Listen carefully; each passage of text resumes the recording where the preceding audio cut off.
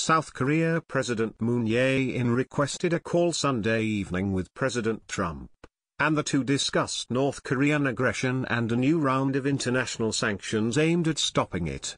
The two leaders addressed North Korea's launch of an intercontinental ballistic missile on July 28 and affirmed that North Korea poses a grave and growing direct threat to the United States, South Korea, and Japan, as well as to most countries around the world, according to a readout from the White House.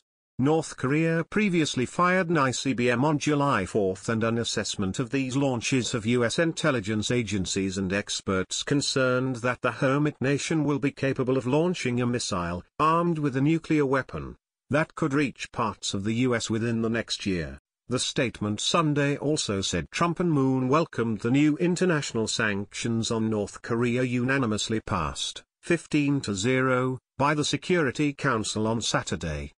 The leaders committed to fully implement all relevant resolutions and to urge the international community to do so as well, the statement concluded. South Korea's description of the call was more pointed. Chonghwa Dae spokesman Park Soo-hyun said the two leaders agreed their countries must put maximum pressure and sanctions on North Korea under cooperation with the international community to have North Korea give up its nuclear and missile programs, and choose the right path, according to South Korea's Yonhap news agency. In a tweet Sunday evening, after the phone call, Trump said he was very happy and impressed with the sanctions. Trump is currently away from the White House, staying at his golf resort in Bedminster, New Jersey. While there hasn't been much in the way of news coming from his direction this weekend, he did tweet on Saturday to applaud the United Nations vote to impose new sanctions on North Korea in response to its ballistic missile program. China and Russia voted with us. Very big financial impact. He tweeted on Saturday.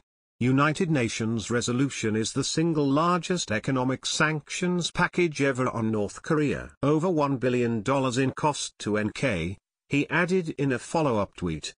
The UN vote may have been unanimous, but that didn't stop China and Russia from condemning the US for not doing more to secure a diplomatic solution with North Korea.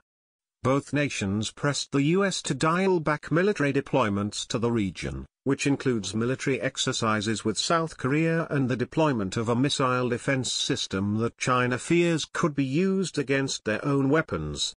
Meanwhile, U.S. Ambassador to the UN Nikki Haley heralded the sanctions vote as a gut punch to North Korea, adding we're prepared to do whatever it takes to defend ourselves and defend our allies. A meeting of foreign ministers in the Philippines broached the topic of U.S.-North Korea tensions on Sunday. Secretary of State Rex Tillerson and his North Korean counterpart reportedly took pains to avoid each other at the Association of Southeast Asian Nations event,